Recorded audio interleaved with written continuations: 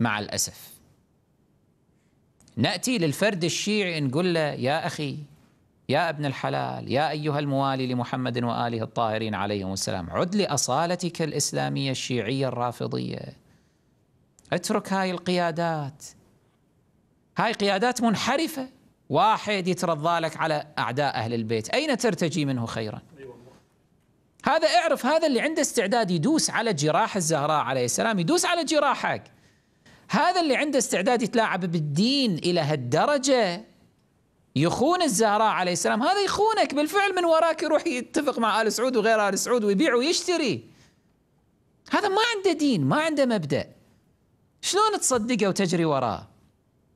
يظل يصر لا، قيادتنا خط أحمر، ويستبسل في الدفاع عنها وفي الذوبان فيها والانشداد لها والتعصب لها.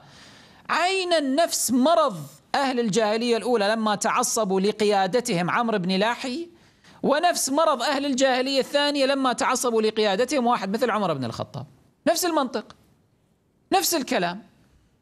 نأتي للمخالف نقول له عمر خالف الإسلام، ابتدع، انحرف، اتركه واترك بدعه، لا تخلي قيادة لك، اذهب إلى محمد وآله الطاهرين عليهم السلام. ما يقبل، لا يريد أن يخرج حب عمر من قلبه. تأتي لواحد شيعي غرر به، تقول له أيضا اترك هذا الشخص الزائف المنحرف الجبان البتري إلى ما هنالك، اتركه وارجع إلى قياداتك، ارجع إلى الحجة ابن الحسن عليه السلام ونوابه من المراجع العدول، اترك هؤلاء منتحلي المرجعية والمنحرفين والقيادات الزائفة، اتركهم. أيضا يصر لا، أنا مع القائد.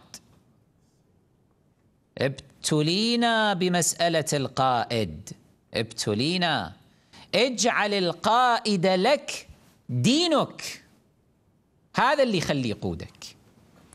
لما أمير المؤمنين عليه السلام يقول اعرف الحق تعرف أهله، يعني ماذا؟ اجعل الحق هو الذي يقودك، دين حق هو اللي يقودك. فإذا شفت الحق قادك إلى رجل معين محق، هناك اذهب إليه وظل راقبه. أيضا ممكن يكون الآن محق، باكر شي يطلع مبطل ينكشف على حقيقته، ممكن لا، هو الآن بالفعل محق، غدا تغره الدنيا وينحرف ينزلق نعوذ بالله. مو باكر اللي بعده، مو اللي بعده بعد 10 سنوات، بعد 20 سنة يصير له ما يصير؟ يصير. راقب، تشوفه سقط زل حاد عن طريقه، عن منهاجه، عن مبادئه، فورا اتركه فورا.